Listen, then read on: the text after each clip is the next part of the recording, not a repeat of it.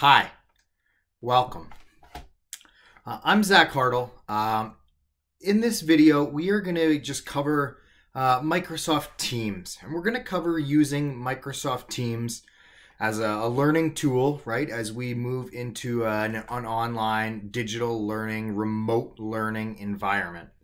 So we're going to cover Microsoft Teams from the perspective of the student. So once we jump onto the PC, I'm going to pretend that I am a student, and I'm just going to show you what you would see as a student, how you can navigate, some tips and tricks, some etiquette we'll cover a little bit, just things that are going to help you get the most out of using Microsoft Teams. Now, I know that if you're coming from a typical synchronous learning environment where you're used to going to class, going to campus, commuting, things are going to look a little bit different right now.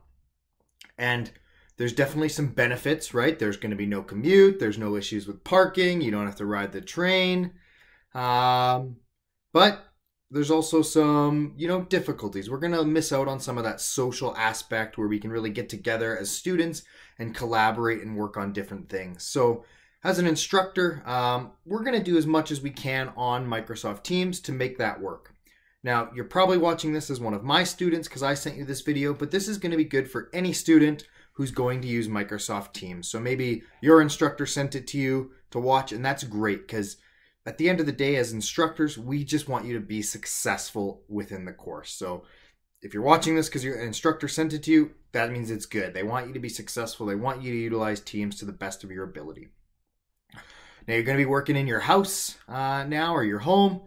And it's important that you set up, a quiet space with as few distractions as possible in order to get the most out of this remote learning environment. You probably don't want to set up in front of a TV. You don't want lots of distractions around. So if you can, find a separate room. It doesn't have to be big or anything like that. Just a space where you can work and attend your synchronous lectures on Microsoft Teams and do the communication portions that you have to do.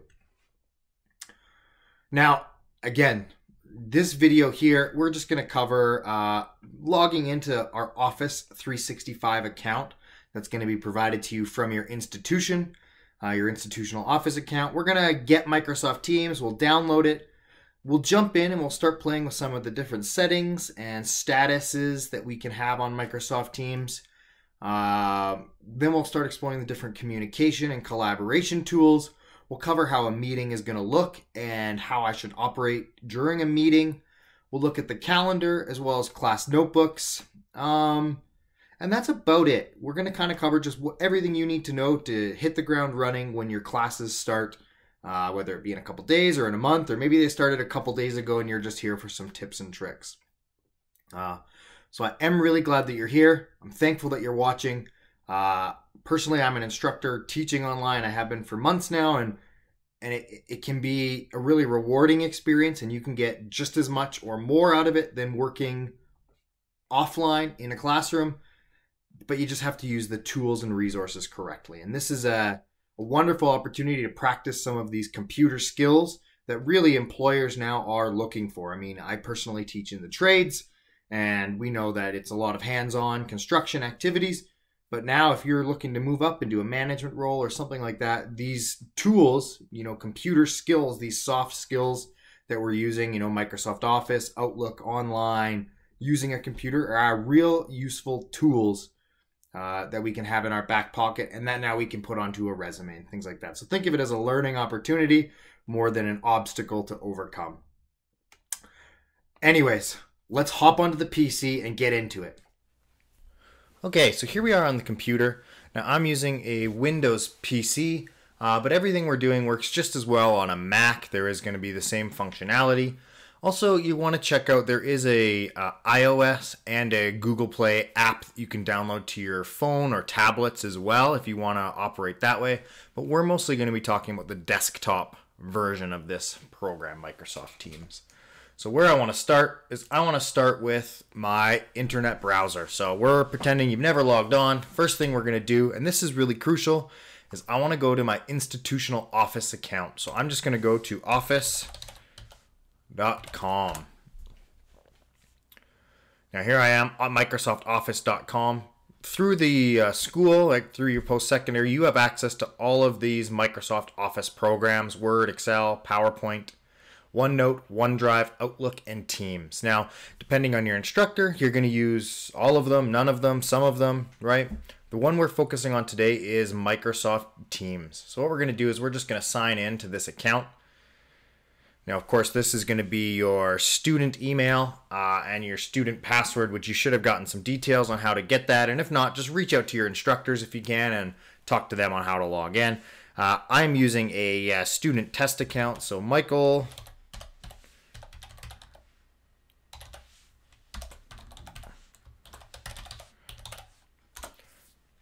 All right, so Michael Faraday, our favorite, one of our favorite electrical students.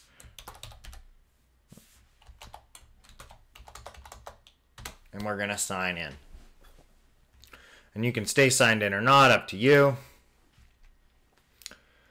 So this opens up your Microsoft Office home page.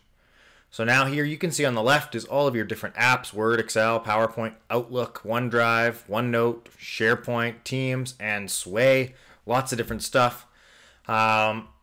You can actually install this suite, the Office suite, right to your computer, Mac or PC. You can just click Install Office, and you can install the full desktop versions of these apps to your computer, right? So you paid your student fees. Here you go. You get Microsoft Office for free. A few big ones that you should probably like to use is OneDrive and Outlook. Good place to store your files, right? Let's take a look at Outlook really quick before we jump into Teams. You can see I haven't logged in too much. There's a whole bunch of emails I already have. Oh, look, electrical school. I've been added to a team, and I've been invited to all these courses. I can even go into my calendar in Outlook, and I can see my upcoming classes as well. I can switch the view to week as my preferred view. You know, next week I have an orientation and a couple different classes. And I can go into these and I can see information. Am I going? Yes, I'm going. Maybe there's going to be more info. I can join it directly from here and it'll open up Microsoft Teams, right? So just some cool stuff you can see there. Up in the top left is what we call the waffle. That's how you can go back to and get into any of the other apps. So we're here today to talk about Teams. So I open up Microsoft Teams. Now, I can do all of this directly on the web, right? I can use the web app and attend classes, chat, do all that. I'm going to suggest and recommend that you get the Windows app. So you download the Windows app to your computer, or if you're on a Mac, download the Mac app. The desktop version works way better. It's got a little bit more functionality. It's going to run a little bit smoother. You're not relying as much on the browser. So I'm going to click Get the Windows app and download it to my computer. Thanks for downloading. Starts downloading, all that. Going to launch the program and install it. So here we go. Now I've installed Microsoft Teams and it pops here onto my desktop. So I'm going to open it up.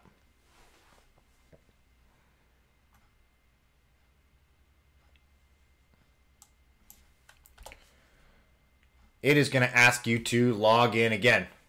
So I'm going to use the exact same login that I logged in with online.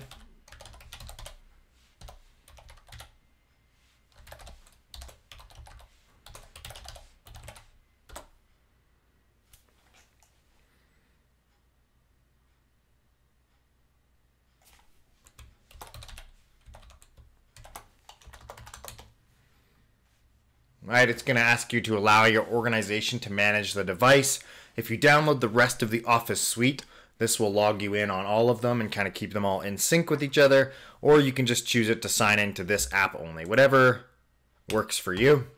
If you do download the rest of the suite, just allow the organization to manage your device and it'll work well for you. So then we get Microsoft Teams. We open it up. So a few things we see here. Pop up a couple windows. It's your first time. Hey, enjoy the team. Beautiful. Gonna give you a quick walkthrough. I'm gonna give you this walkthrough so you don't have to worry about it. Awesome. So now here on the left-hand side is all of our main different categories that we can access. So let's start with talking about teams. So each different course that you're in or each different class that you're in is going to be a different team. So here I am. Here's my electrical school team. Now you could have separate ones for different courses.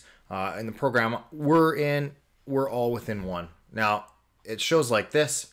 You can come up here to the settings and you can switch the view. I prefer this list view where it shows it all on the left hand side as a list. And if you're going to be staring at this screen all day long, you can also go into a dark mode, a little bit easier on the eyes. But for this, we'll just keep it in that standard. All right, so here I am in list view. Within that electrical school team, here underneath, these are called channels. So we see a general channel, a code channel, a student cafe, and a theory channel. So what I want here, we have a couple different things. Your general channel is going to be for general chat. I can see here there's already a meeting scheduled for Monday at 8 a.m. The student cafe is one I want to talk about for a minute. Now, personally, in my courses, I built this student cafe. This is the place for you as a student to go and collaborate and talk to and work with other students, right? We know our instructors aren't available, every night at 9 p.m. or 2 in the morning or Saturday morning, but the rest of the class may be working online. So this student cafe is a good place to go for that. So let's stop here for a second. We're in electrical school in our student cafe channel. Now we can see here what the screen looks like. Now a couple things that are of note in this channel. This up here would be called a conversation. So we can see Joseph Henry said, "Hey, Michael Faraday." Oh, that's me. Do you remember when the homework was due? I can reply to Michael directly there. I don't want to start a new conversation down here if I'm talking directly to Joseph. So I'm like, oh, yes, I do. Right? Now, a couple things I can do with that. I'm replying to this conversation. Here, I'm just replying in plain text. If I want to format it a little bit, I can click this little format button, and I can bold, italicize, I can insert links, I can do all those things like that. One of the important things you need to know how to do is how to mention somebody or tag somebody. So when you tag people, they get a direct notification. So you're almost guaranteed that they're going to see what you want. So I would say @ Joseph Henry test. Perfect. Now that's going to send him a notification. It is due tomorrow at 1 p.m. or whatever the time may be. A couple other things here you can do. There is emojis, which I can access. There is GIFs or GIFs, whatever you want to call them, which you can say, which you can add. Here's a cat jumping at or a dog jumping at a pumpkin. There's some stickers we can apply, right? So this is where you can get a little bit fun, but we also don't want to take advantage. As instructors, we can turn that off and deactivate the feature. So, I could say, yes, I do. There it is. All good to go.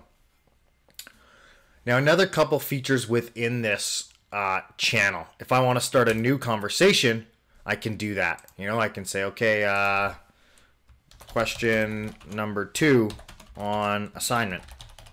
Maybe I want to say, hello everyone, having trouble with question 2. Can anyone help? Now what you can do here to ensure that everybody gets that notification is you can actually tag the entire group. So I'm going to tag electrical school team. Now everybody within that team gets the notification. So kind of interesting what you can do there. And again, I have all the same features as well at the bottom, emojis and stickers and GIFs. So that's called a new conversation. And then I can now go back to this conversation and reply, or people can reply directly to this conversation. The last thing I want to show you while we're inside this student cafe is up here in the top. I can actually have a meeting So I can open up a live video meeting with my classmates whenever I want in this channel, right? So really good to work on different projects or things like that. So let's jump out of here and let's take a look in the code channel. So in the code channel is where we've got a lot of stuff happening. This is where you'll see basically everything to do with code. So I can see if there's any files, they'll be in the top in this folder here. There's no files. This is a new course. Different lecture notes may appear as well, and we'll kind of talk about that notebook a little bit later on. But the main thing is this feed. So all of my separate code meetings, I've got one Tuesday at 1, I've got one Wednesday, I've got one Friday, they'll all appear here. And during the meeting, all of the chat and video recordings and files and everything will actually be contained within this one conversation. So that's pretty good that I can see that. Any teams posted assignments or homework check will be also visible here. So that's kind of how everything will be separated to different courses. You may see some of these as breakout rooms as well. Well, Teams is working on the new breakout rooms feature.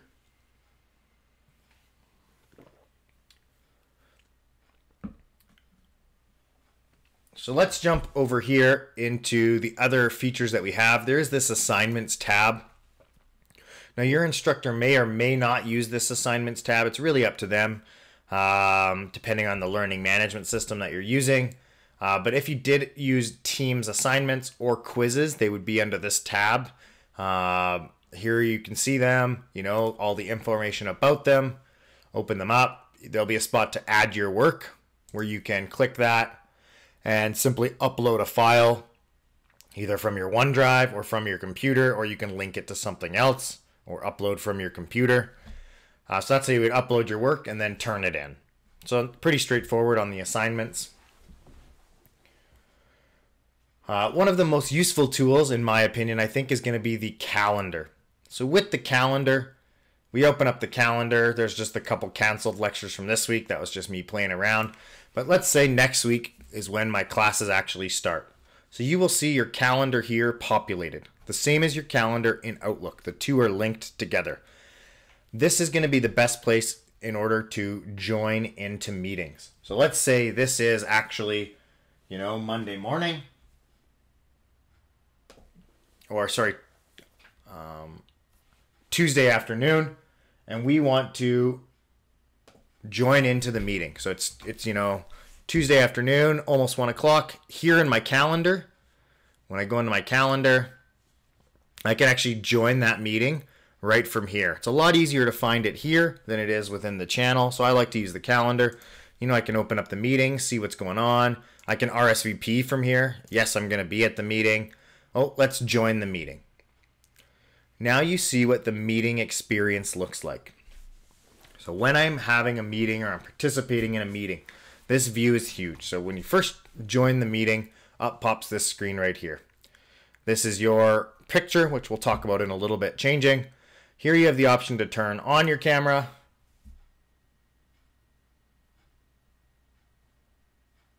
or off your camera. Not sure why mine's not working right now.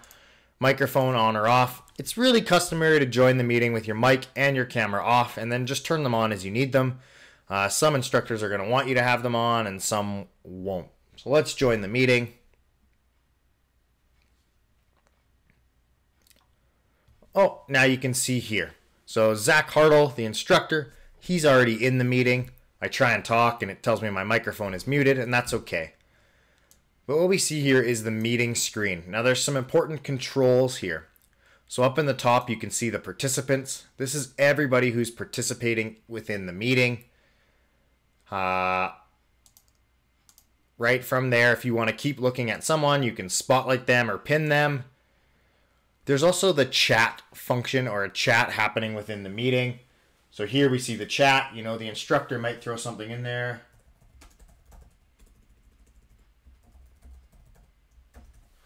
So the instructor says something. There he is. You can respond to that directly just by putting your mouse over it and saying, star or something like that. Or, if it's appropriate, your instructor might say something like, hey, everyone, if you're paying attention, give me a dancing penguin. Well, you can go in there And you can do that, or you can say something like, oh, give me a star if it makes sense, right? So you can do that if you need to, if it's appropriate. A really cool function within this meeting as well is the raise your hand function. So I can put up my hand. That means, and then the instructor is actually going to get a little notification with the hand raised.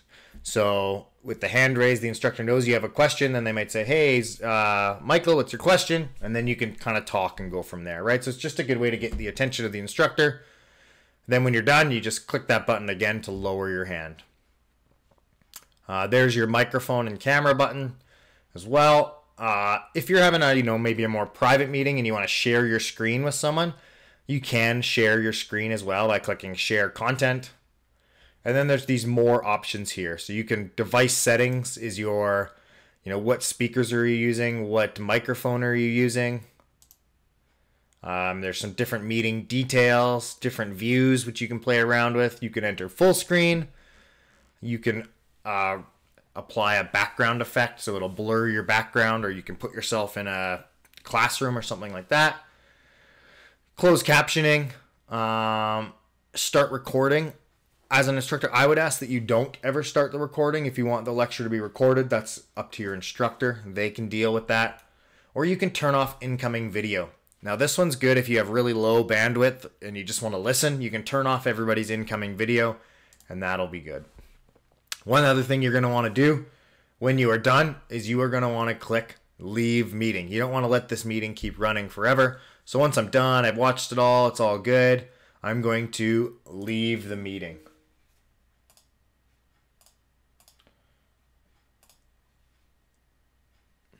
All right, so now I've left the meeting and that's all good. It looks like the meeting has come to an end anyways.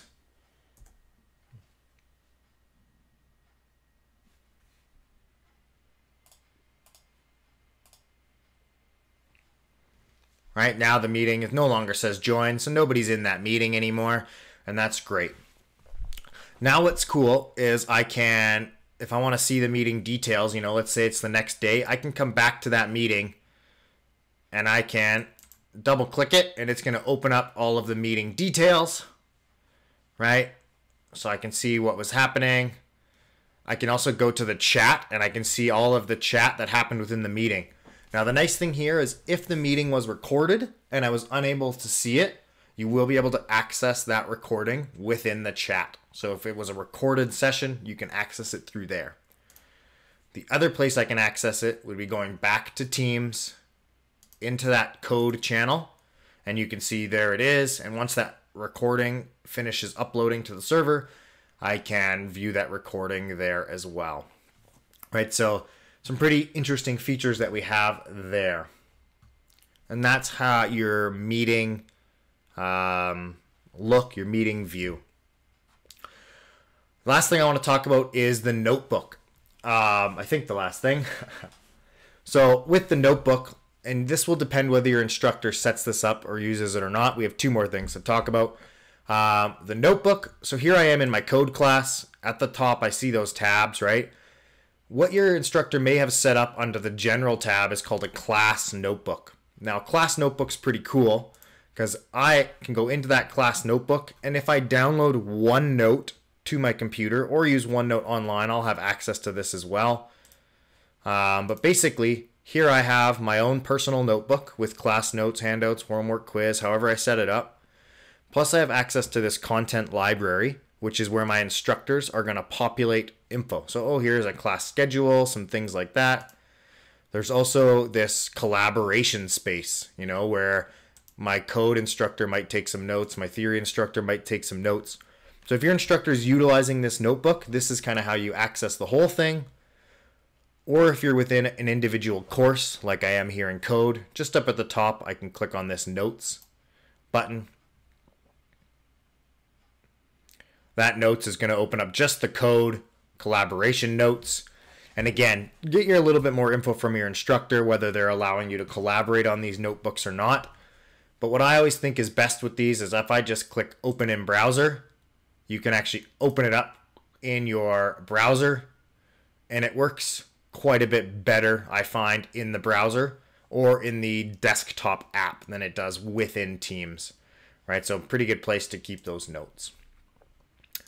Last thing I want to touch on, I hope, or possibly, is just this chat function. So the chat is kind of like our instant messaging, our direct messaging with each other. So when you come into chat, you know, I don't have any chats here, but let's say I needed to reach out to my instructor.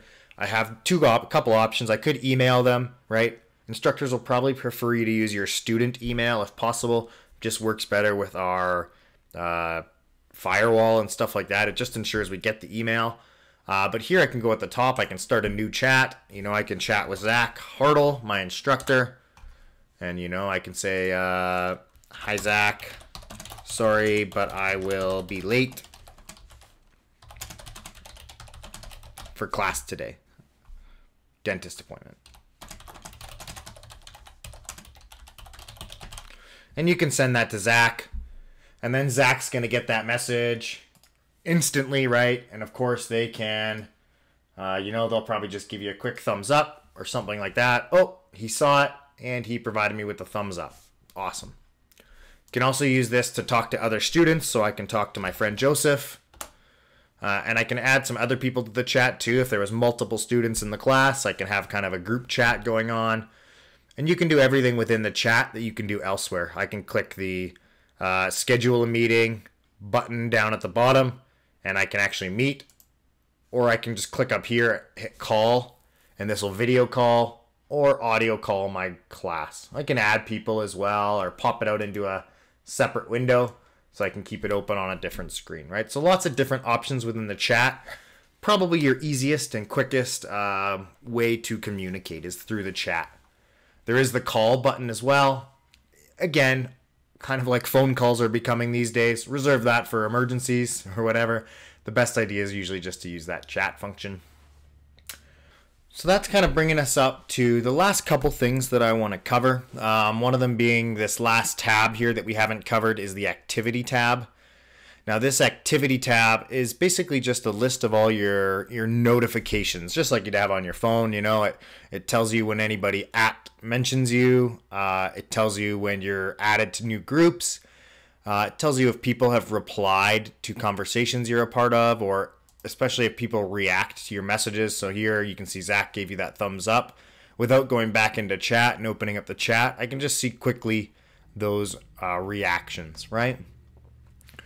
Now, the last kind of step here is we want to make this as personal as possible, right? I mean, we're not sitting face to face anymore, and realistically, you're not going to have your camera on 100% of the time, and you know, putting a name and face together often just can help us. So I just want to quickly cover how to upload a profile picture. So up in this corner here where I see my initials, Michael Faraday, MF, I'm going to click on that. Here I have a couple different options. So this status option is a good one, right? If you're available and working, you can set it to available. If you just need a couple hours away from any notifications or any dings, you can turn it to do not disturb or be right back or appear away. So you can kind of set your status, you know, old school MSN Messenger style, or you can hit reset your status. And when you reset your status, it'll just link to your calendar. So if you're in a meeting, it'll say in a meeting. If you're in a call, it'll say in a call. If you're free, it'll say available. You can also, again, here adjust your different settings within Teams. Different privacy notification settings is an absolute huge one. How many notifications do I want to receive? Do you want any emails? I personally don't want any emails from Teams, so I like to change that. Those are just some of the main ones you might want to look at. Another way to change your notifications while we're on the topic is over here in the Teams tab. In each channel, you can adjust your notifications. So I can press these ellipses here, and I can say, okay, in code, well, I want to get notified of nothing, or I want to get notified of custom. That's where you would set them in your settings. You can also hide a channel if you don't use it, things like that. So back up to the top here. Very last thing, hopefully, fingers crossed. You can change your picture. Now, as an instructor, I'm hoping that you will do this. I really like to see, just give me a picture of your face, you know, petting your dog, whatever this situation may be, on a cool travel, anything like that. Just a quick picture. So here I am. Oh, here's my selfie. Oh, I have a picture of my friend, you know, Joseph, but here's my selfie. So I'm going to upload that picture, and it simply just makes it a little bit more personal as we are within the chat and things like that. So now when I talk to people, they'll see that little picture, just a little touch to be a little bit more personal. Now, that does bring us to the end of this video. So now that we're done here, let's turn around and have a chat. Okay. Well, that kind of sums up everything that we wanted to talk about today. I really do appreciate you watching. Thank you for taking the time. I know this was a little bit longer of a video, but hopefully that you learned something. Your best step now is just to jump onto your computer and practice on Microsoft Teams, right? Jump into the software, play around, see what you can do, update that profile picture, jump into the calendar, take a look at the events that are upcoming. It's such a powerful tool and resource, Microsoft Teams, that used in conjunction with your learning management software. In my case, it's going to be Brightspace or D2L. It's just such a powerful tool. We can really create that online environment, right? Participate in the student cafe. Join in on conversations. Use the chat. If your instructors want you to, throw your camera on. Feel like you're a part of that group. Turn your mic on. Answer. Ask questions, right? Just get as involved as you can in order to get the absolute most out of your learning experience. Thank you so much for watching. If there's some other videos on my channel that could help you out, I do have some that are all about Microsoft Office 365. So please take a look at those, as well as some other learning online videos. I'm looking forward to seeing you all online.